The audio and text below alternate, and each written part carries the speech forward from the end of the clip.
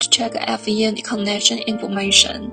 First of all, we need to remove the FEM module of the vehicle. FEM module is at the lower part of the A column and the passenger side.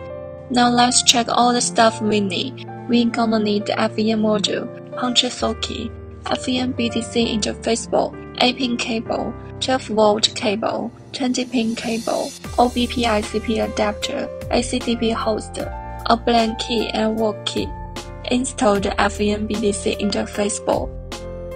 Connect the FEM BDC interface board and the FEM module with 12-volt cable. Connect the 8-pin cable with the puncture socket. Loosen the knob of the socket and take the tips back. After confirming the correct direction, hold on the socket with left hand and tighten the socket with the right hand.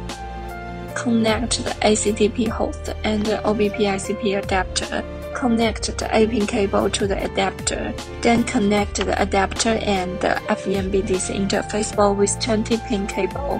Power on and prepare for app operation. Open Mini ACDP app. Choose BMW. Choose FEM BDC. Choose MMO Mile Edge. Choose Mode 1 Add Key. Choose FEM BDC Initial Programming Process. Choose Method 1 Automatic ICP Programming.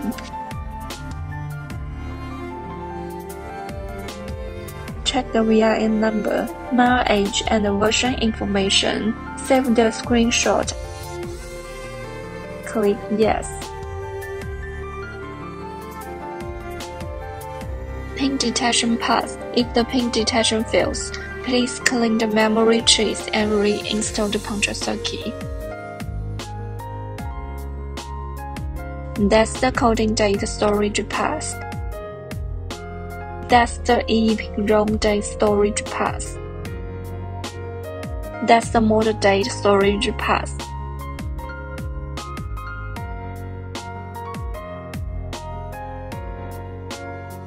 Initial programming process finished. Back to the previous page. Click Program Key. Make sure you have Work Key, Blank New Key. Finish FEM BDC Initial Programming Process. Click OK. Place the Work Key in the Key Induction coin and click OK. Check the key ID and ISN code. Click OK.